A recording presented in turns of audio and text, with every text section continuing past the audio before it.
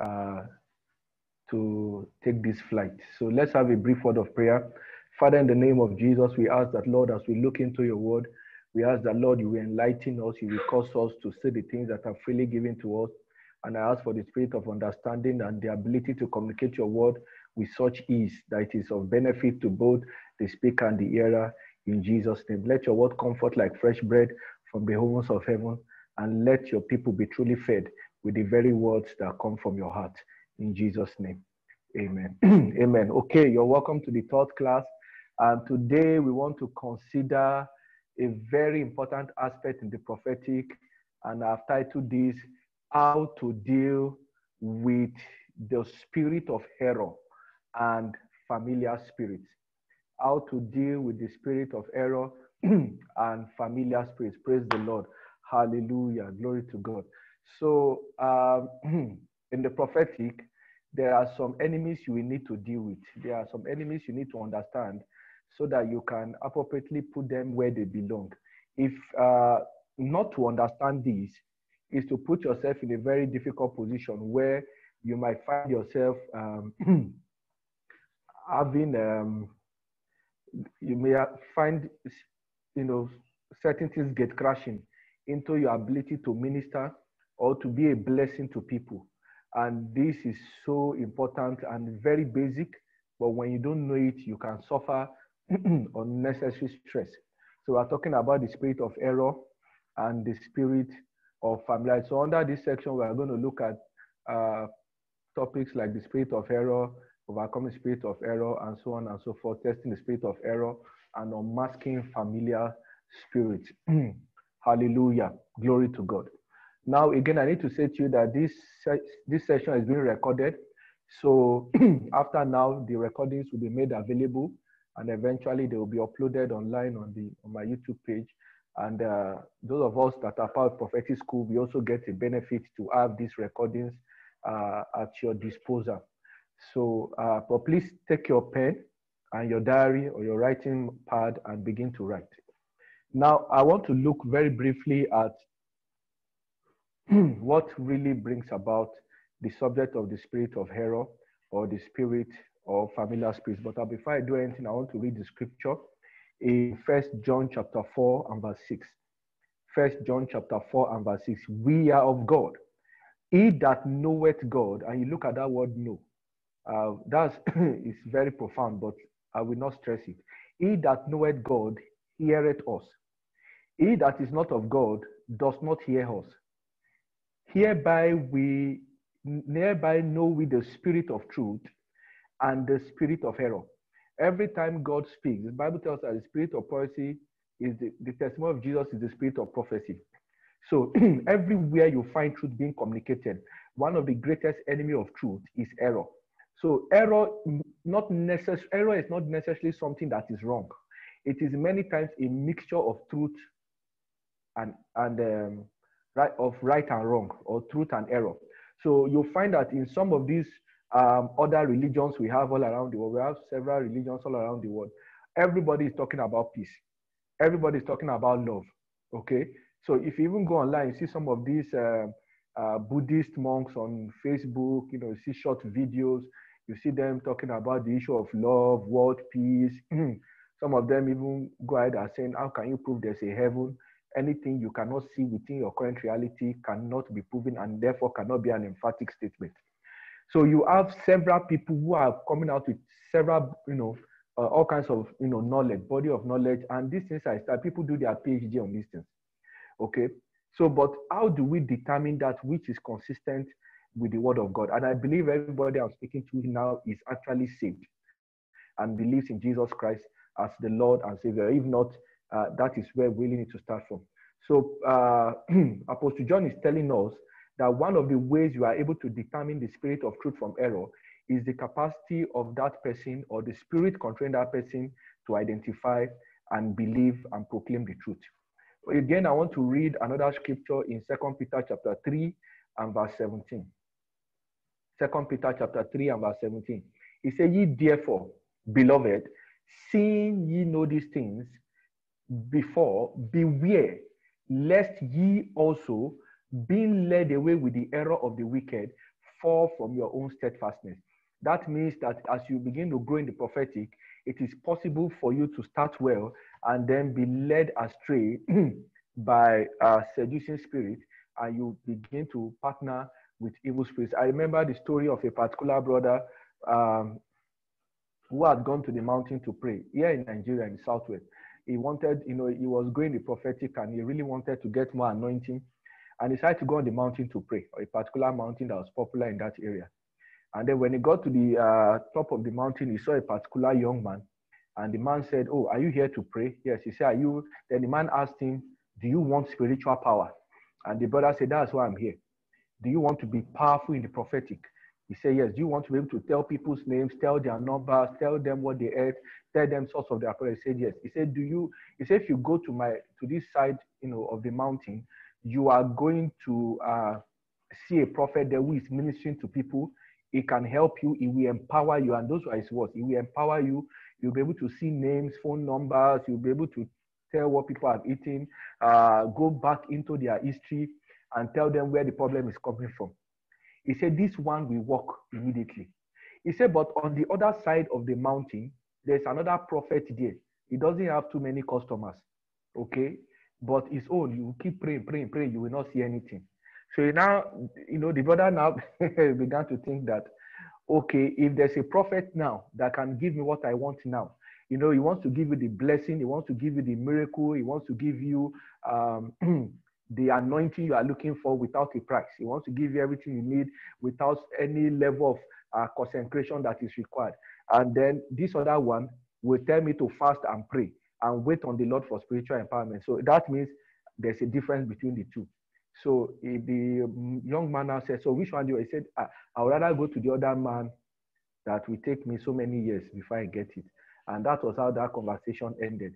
So the spirit of error is everywhere. The spirit of error is it doesn't really, the goal is to deceive you. The goal is to take you out of the will of God, but it doesn't really come looking that way. It doesn't present itself as error. Most of the things we know today in our environment, on social media, information out there in the books, they are wrong, but they are presented as truth. So there's a spirit that sits around these to ensure that people do not have the accurate information. And as a result of this particular agent of Satan, many people no longer believe in the prophetic. Many people associate being a prophet with being careless, not being disciplined, not living by God's word or by God's standard. So they see prophets as some people do. If you go to some churches and you see the way they talk about prophets, if you are a prophet, you will just say you're a brother. You probably not want them to know you're a prophet, because some people just have this thing for prophets. They don't want to hear it. And many times it is because of the activities of these spirits of error and familiar spirits in the atmosphere. It is amazing how believers many times are comfortable with being normal. People see not hearing God. A believer, a born-again Christian, sees not hearing God as normal, and it's amazing. It's the operation of the spirit of error. A believer should not be convenient not knowing the voice of the Lord. Are you with me? A believer should not be convenient not knowing the voice of the Lord. Many times when we see people who operate in this particular in this particular revelation gifts, or maybe they're operating gift of prophecy or tongues and interpretation, we are amazed, like, wow, we want to be like this. But actually, these things have been given to us. Sincerely, the difference between you and that person you admire so much is the attention you have given to the gift. The difference between you and the next person you admire is the attention you have given to knowledge, is the attention you have given to spending time on Lord. There are people that are gifted prophetically, and if the devil sees he cannot stop them, it makes them focus on fighting the wrong battles. So you may be having all kinds of spiritual battles, and you are trying to put out small fires. And what you need to do is to build your spiritual capacity to such a level that some of those battles they'll just fizzle out. So this is what we are saying. Now, you also have to understand that the Holy Spirit is the one that gives us the ability to prophesy. It's the Holy Spirit that gives us the ability to be able to, see visions, dream, give us background information on certain things, or operate in the gift of discerning of spirit, or gives us the interpretation to tongues. So your focus actually should be the person and the of the Holy Spirit, not just on the gift, but on the person. If you put the cat the other way around, God may find you in a position where he cannot really trust you. Okay, if somebody keeps coming to your house and every time the person comes, it's because the person needs something. Okay, or if I came to your house for the first time and the first day I came, you gave me a plate of pounded yam and I finished everything, or you gave me, some rice and I finished everything, and there was no grain. There was no grain left in the plate, on the plate. Then I came the other day, and then you gave me wine, and then, man of God, this is a bottle of wine for you, and I drank the wine, and I said to the glory of God, and nothing was left. I'm like, wow, this man really drinks. He doesn't take alcohol, but he drinks. Amen. So then some other day I came and said, Brother Makinde, please, could you give me some money? I need money to sort out a few things. And you gave me 100,000. And at some point, you just realize that, okay, I love this man. I love my pastor. I love, I love this friend of mine. But every time he's in my space, I end up losing something. So I'm not stealing directly. I'm stealing indirectly. So I keep losing something. So at the end of the day, you will find that you just, somehow you start avoiding me. And that's the way it is with God many times. Many of us are only, when they check the list of our record with God, most of the things we talk about are always things that really revolves around us. And who do we know among humans, among our species, human beings, who behave like that? They are babies. It is only babies your baby will come to your room, Mommy, I want biscuit early in the morning. Your baby needs water in the night. She doesn't care if people are sleeping. She cries. You wake up and you get up and you give her some water. So even in the middle of the, after eating dinner, some of your children come and say, oh, they still want to snack on something. And sometimes if you are not really strong and you have to say no, they will make you feel like a bad person. So you need to get the perspective, right. The emphasis here should be on your relationship, first of all, with the Holy Spirit. It is when you have established that level of trust over time that God can begin to trust you with the lives of others. You cannot operate, again, that's just what I'll say, you cannot operate accurately in the gift of prophecy or in any of the prophetic operations without an intimate relationship with the Holy Spirit. Because it is the Holy Spirit that helps us develop character and helps us to function in the gift. We must also be open to discerning the foul spirit of error.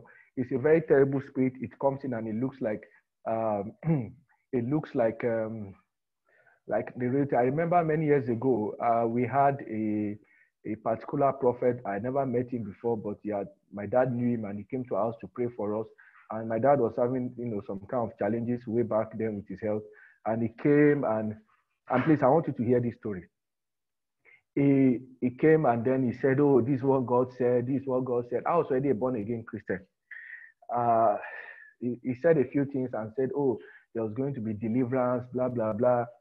And then he said he wanted to do some things in the house. So he brought out, they gave him, so he requested for salt. And then he went around the house, poured salt in certain specific areas. And then he went to the car where my dad's car was parked. He put salt. It took years later for me to realize that it took, listen to me. If you relate to people who operate in the occultic, and I'm talking about Satan worship, not all these witches from your village. I'm talking about real people now, real witches, Satanists. Okay, salt is one of the elements they use to amplify a demonic atmosphere in any place. So if you see a prophet tell you that, look, go and bring salt, and they can use it to create a perimeter around you and they lock you in. So, but you don't know these things because you just read the Bible. But I'm telling you that out there, salt is one of the commodities they use in the dark world to for their wicked practice. So if you don't know, okay. Please, let's try to keep our mics mute. Okay. So if you don't know some of these things, you will not be able to identify them, because some of the things that the spirit of error brings out may not necessarily be something that is in the Bible. It may just be something peculiar to um, to their craft. Now, let me tell you another story. I was at Ikorodu last week, Friday. I'd gone there to tidy up a few things, and uh, as I was coming back, I was at Ikorodu bus stop. I didn't drive, so I ended take a bus. Then I saw these people in white, not white garment churches. They just dressed in white. From they had this white headscarf. They didn't wear shoes, and they were dressed in a Yoruba attire but plain white. And then a young boy came to me in white and said, "Look, I need you to give me some money." And then I felt led in my spirit, and I said, "What do you need money for?" He just said, "Give me money." I said, "I'm going to tell you what you need now. You need to give your life to Jesus." As I mentioned Jesus, the guy walked away. Then an elderly woman came to me, and said, "Give me money. We are having a celebration." And I said, "Sorry, which church do you belong to?" She said, "No, we are not Christians. So we are." She used the Yoruba language. That means like, uh, I don't want to mess up if you are not Yoruba, but something like earth worshippers or something. Or somebody interpreted to me and said, like white witches. That we are white witches. So when she said that, when the person, I said, "Oh, white witches." And I said, "Mama, please come." I said, "I am a believer in Jesus Christ." She now said, plus, I wish I could say this strictly in Yoruba, you would have loved it, but because of our diverse population. So she said to me in Yoruba that, whether it's a Christian or Muslim, we are all the same thing. I said, this is where the spirit of error begins to come in. Every time you watch a film on African magic on YouTube and you see a pastor first praying for somebody, then an imam comes to put in some effort, and then later it is the herbalist that finally gets the job done. You know that they are selling a message to you subliminally. They're trying to speak to you. You could be in the office. You could be in the office and you could be hearing that, okay, we are all serving the same God. Let a Christian pray for us and let a Muslim round up. Okay, those are things we do to keep the peace. But I hope you know that the moment you start believing that thing, you have given yourself over to the spirit of error. These things are everywhere in the atmosphere. They are in the atmosphere. So you have to be very careful. These things are in your offices. It's the spirit. Your boss may be a pastor, but he might have given himself over to the spirit of error with all these things like if you walk in love, if you don't hate your neighbor. Those people will tell you that they'll keep telling that the most important rule in the Bible is love.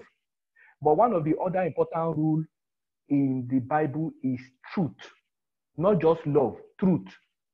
Not just love, truth. So it's not people say use the love thing. Jesus said love your neighbor as yourself. That's the golden rule. In order to cloud your judgment so that you don't see what is going on underneath. If you believe that you are actually friends or partner with a Muslim, can you speak against his prophet and the color of his eyes will not change? Okay, you touch something deep in that person, you will see the reaction in their face. The moment I began to preach to that woman by the bus stop, waiting for my bus to be filled, she said, "Look, if you are not going to listen to me, if you are not going to give me money, I don't want to hear about Jesus." And I said to her, I said, "Mama, you look like you are somebody in you are over 50 or close to 60, I don't know." I said, "But you need to give your life to Jesus. You need to give your life to Jesus." And then she got angry and she walked away. Okay, so now this is a real life experience with the spirit of error. These things are everywhere. These things are everywhere. The spirit of error tells you that you cannot be permanently free, that everybody has one cross he's carrying. That's the spirit of error. They try to misrepresent the scripture and play to the side of weakness. And I hope somebody is hearing me right now. Now, you look at that scripture again in 2 Peter chapter 3, verse 17. The word of God says that we have to be careful so that we are not led away. He said, "Beware, lest ye are led away." That means that you require more caution to be able to detect the activity of the spirit of error more than zeal. If you are too zealous with wanting to use your gift, by the time you find yourself in a church, another church, or where your pastor is not there, or you find yourself in a group of among some Christians and everybody is prophesying, how do you really know that God is not amongst you there? Okay, so how do you know when your colleague, who you know has 3 girlfriends, or your colleague who you know, a lady who has like 2 sugar daddies in the office, and she dresses in a very provocative way, and she keeps telling you that every time she sleeps, she dreams, and every time she dreams, the dreams always happen. And you know this person is not saved, and nothing tells you in your spirit that this person is operating by a very wrong spirit. How are you able to tell? If you read in the Bible, you will never see my name, Gbenga, there. So there's no way to tell me that I have a spirit of error. You must have the ability to detect. And one of the ways to be able to detect spirit of error is to be cautious. The Bible says, beware, beware. Don't just take everything simply because it looks like it sounds like it speaks like Christianese. You have to be very careful and subject that spirit to the word of God. Now, in the process of relating with some of these foul spirits, if you are not careful, your soul can be contaminated. Your soul can be contaminated by Satan, and that's why it's important. And I'm not just talking about you giving your life to Christ. I'm talking about on a consistent basis that Paul commands us to yield the members of our body to Christ. So you take your body and give it to Christ. You take your soul, your mind, your will, your emotions, your imagination, your memory, and yield it to the Lord. Why am I saying this? Because when the Lord speaks to you many times, the information will flow from your spirit into your mind. And if your mind is contaminated, it can color the real meaning of the prophetic word that you have received. I want to talk about overcoming the spirit of error. To overcome the spirit of error, let's give attention to the following points. Now, these are not the only points, but they are the ones I was able to personally put down for the purpose of this class. Number one, the gift of prophecy. And when I say the gift of prophecy, I'm talking about the office of the prophet, the ministry of the prophet, dreams, revelation, word of knowledge, word of wisdom, tongues, and interpretation. All these prophetic related gifts, they require strong levels of humility, and meekness. Let me give you my personal definition of meekness.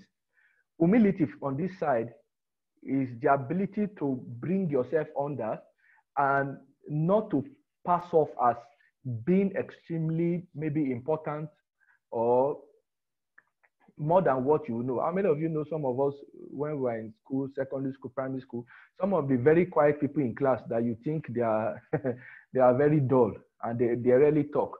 They are the ones who are usually first in class. In the days when we used to assign first position, they were usually first in class. And you that always want to raise your hand and ask questions, we are battling between 17th position and 19th. Okay, so I'm talking about somebody now. The 19th. Just make sure you are not the worst, and just make sure that you are not, So we only have one problem. The day we take the report sheet home, you need to explain to your dad why you are 15th, 16th, or 17th. But it was not about first. We know those who are going to get the first, and they were the ones who really talked in class.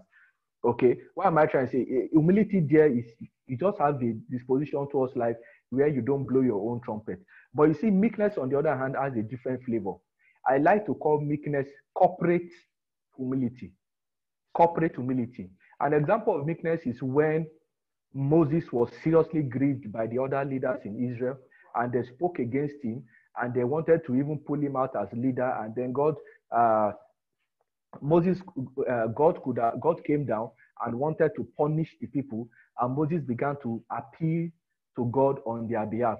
God said to Moses, "Let me destroy these people and raise a new generation from your loins." And Moses said, "No, I don't want that. If you do that, people will say, oh, it's because God could not keep them safe. That's why he killed them." So meekness is having the ability to harm. Meekness is having the ability to cause havoc, and yet restraining yourself from using the power the way you have been given. Okay, meekness is having the ability to, maybe as a principal or a teacher, send the child out of school, and yet now being able to say, okay, I give you another chance. Meekness is you having the ability to crush somebody's head by the use of authority, and yet choosing to not to do so. So when you are operating in the gift of prophecy, you require strong levels of humility. Humility lets you know that you can grow in grace, but it also keeps you open to mistakes or errors. Humility tells you that, look, it is possible for you to grow in the power of the Holy Spirit, in the grace of the Holy Spirit, and become stronger and stronger. But it also lets you know that it is possible for you to make mistakes once in a while. And whenever you make mistakes, you can easily take personal correction. Another key that is very important in overcoming the spirit of error is your personal life of consecration. Your personal life of consecration. Let me please quickly state this here. When you pray, you are consecrating yourself to God. When you worship God, when you study the word of God. But please, can I just chip in this? You have to be very cautious about building your relationship with God around you.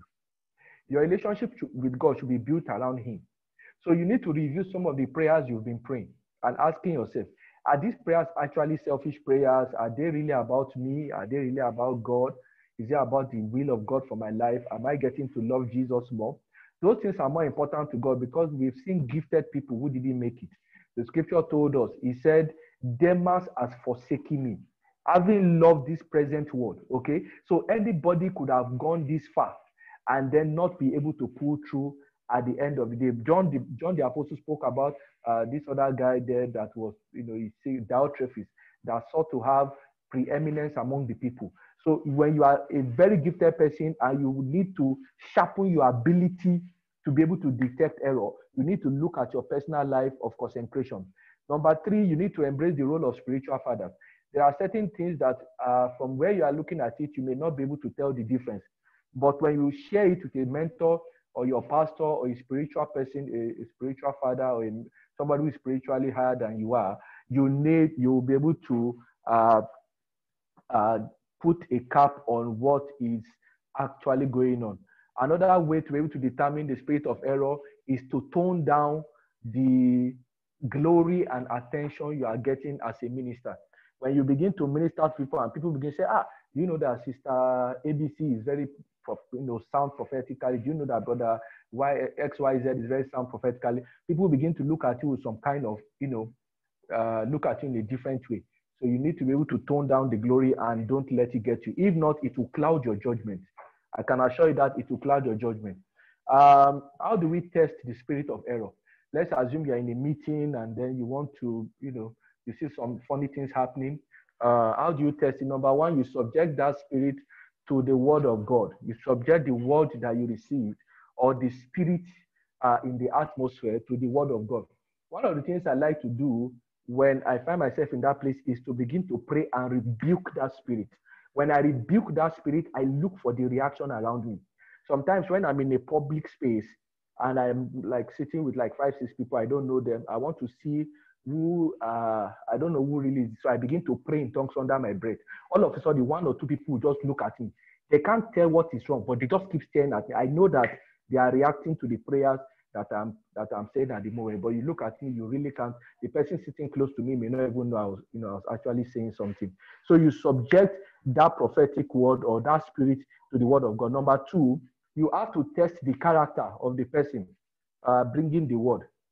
You have to test the character of the person bringing the word.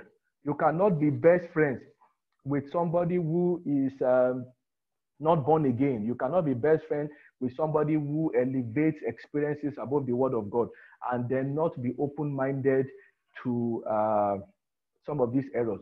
There are people who spend their time wanting to visit the spirit realm. They ended up getting mad. They just ran mad completely. Because these gateways are controlled by the Holy Spirit, and you have to be very careful about the possibility of being exposed to them. So you need to test the character of the person. What's his relationship with God like? If he's married, what's his relationship with his wife? Is he a very toxic person? You need to look at that because it's easy for prophets to exhibit their toxicity. Another point there is, does the spirit submit to the authority of Jesus Christ? Does the spirit submit to the authority of Jesus Christ? I believe that's clear enough. Now let's talk about familiar spirits. Familiar spirits, I have tons of scriptures on familiar spirits. Familiar spirits are those kind of spirits that live amongst us. They know your history. They know your family. They know your father. They know your grandfather. They know your great grandfather. They want not the information you don't have about your family. They have it. Okay, they have it. So they know your nation. They know everything. They can predict your potential decisions. So just because somebody is able to tell you one or two, three things does not automatically validate that message you are receiving as God's word. So you need to be able to determine by careful observation and study and by the Spirit of God if what you are dealing with is a familiar spirit. Now, what can I tell about familiar spirits? They are very wicked, they are stubborn, they are difficult to detect. They are difficult to detect.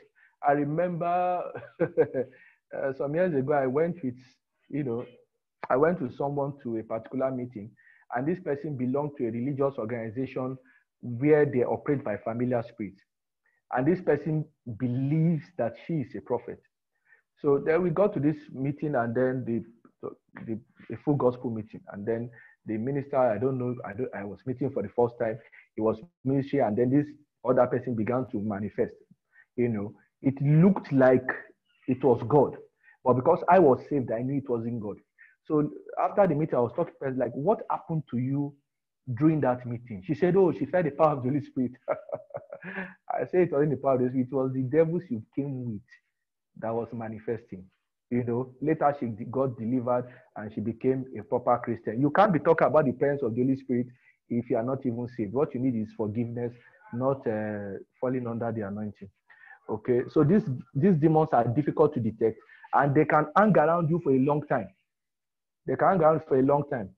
They are also strongly related to the dead. Please hear me, hear me, hear me, hear me. Familiar spirits are strongly related to the dead. When King Saul wanted to speak to Samuel, he went to a witch. The witch summoned a familiar spirit. Okay, those are the things that many people see. And if you go to some parts of Benue State and some parts of Nigeria, they have some of their witch doctors, they have the ability to summon the dead. And you will hear the voice of your dead father, your dead mother, literally, not vision. You will hear the thing say, this is how I want you to share my land. Give my bicycle to TV. Give my shirt, my shirt in the room. Give it to David. Then give my wrapper. Give it to Anna. You see, you will hear, then you will say, okay, that farm that I had at Otukpo, give it to you, so person, and so. You find this and you begin to worry, this thing is real, but it's familiar spirits. They are strongly related to the dead, and they manifest as such people in the dreams. Listen to me. The Bible says, they say the Lord rejoices in the bones of his servant. When God, I do not believe that God allows familiar spirits so much guarantee since Jesus came and died to be able to mess around with the identity of believers. Listen to me. But these familiar spirits can manifest using the image of people in the dream. One of the ways you will know is that the characteristics of that person in that dream may not be so consistent with the person's behavior in real life, because the devil will be trying to sell a lie to you. I don't want to overshare, but let me read Luke chapter 19, Leviticus chapter 19, and from verse 31. Leviticus 19 and verse 31. The word of God says, regard not them. Look at what we are saying here. Regard not them that have familiar spirits, neither seek after wizards to be defied by them. So when you go to some of those prophets on the mountain that have no workshop, they have no signboard, they are just prophets on the mountain, and then they are giving you prophecy. What God says is that every time you subscribe to them, and listen to me, there are prophets who wear tie and operate by familiar spirit.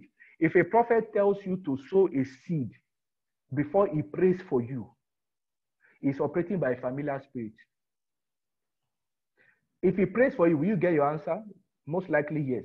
But that prophet might even be genuinely saved, but he's already tapping into another source, power source that is not of the Holy Spirit, and he needs to repent. Can God ask you to sow a seed? Yes. Do you need to pay to get anything? No. Freely you have received, freely give.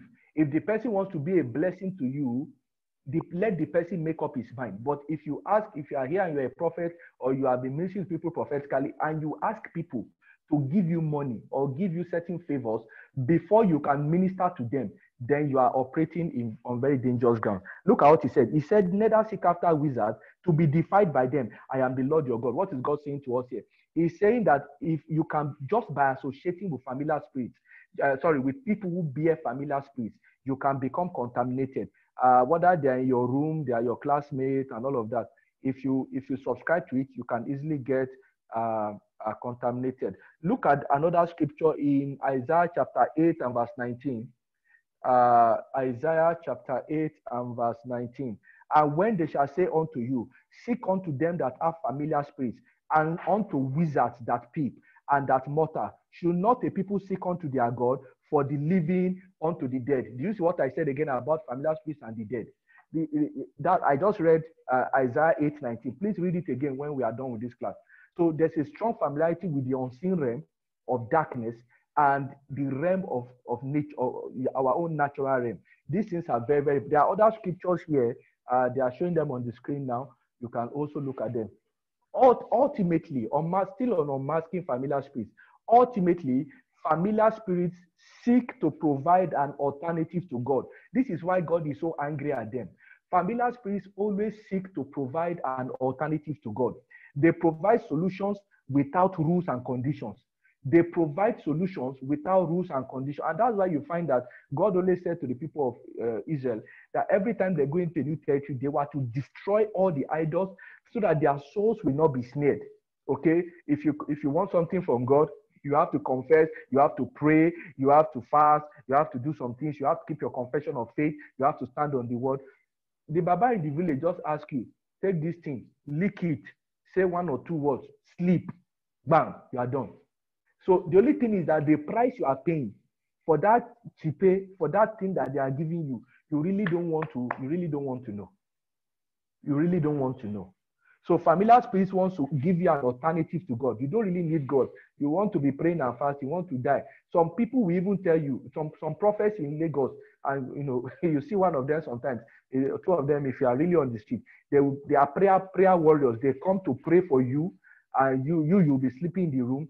They will bring their team. They will pray for you, do deliverance for you, do everything overnight, and then in the morning you will just wake up, cook eba for them, or cook rice, and then give them money. They are prayer contractors. These are the people I'm talking about here. People who carry familiar spirits. They provide solutions without any rule and condition. It's just like buying a pirated software. Having a familiar spirit is like buying a pirated software. So you need to be very careful.